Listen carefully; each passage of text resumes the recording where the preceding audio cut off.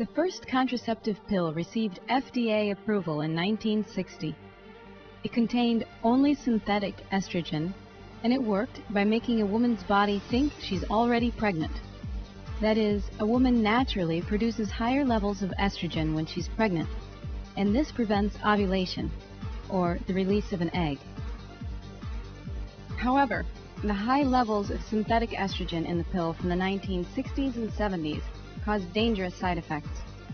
After many women began to suffer blood clots, heart attacks, and strokes, the pill manufacturers lowered the levels of estrogen from an initial 150 micrograms per pill to today's dosage of 30 to 20 micrograms. While this reduced the rates of side effects, it increased the rates of unintended breakthrough ovulations. In response, pill manufacturers added synthetic progesterone to the synthetic estrogen. The progesterone has two effects. First, it thickens a woman's cervical mucus to impede the movement of sperm en route to the egg.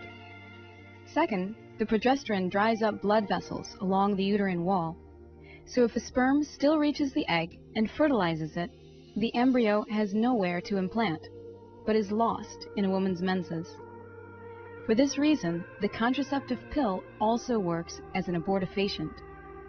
This is a fact that pill manufacturers don't advertise or promote.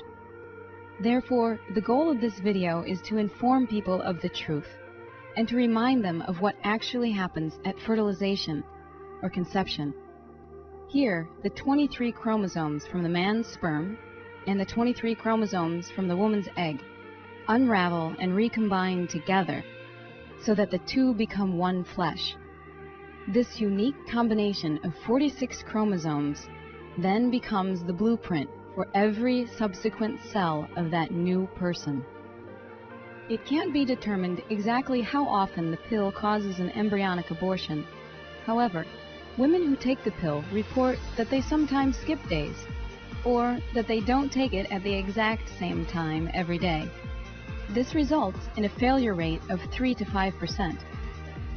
If therefore 3 to 5% of the women who take the pill still report a pregnancy, how many more women are having breakthrough ovulations? And of these women, how many are conceiving new life but are losing their embryos to the abortifacient effects of the synthetic progesterone?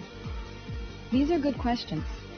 And if you want to read the source materials for this video, or to learn more about natural family planning, the holistic alternative to contraception, visit myspace.com/stopabortifacients. Thank you.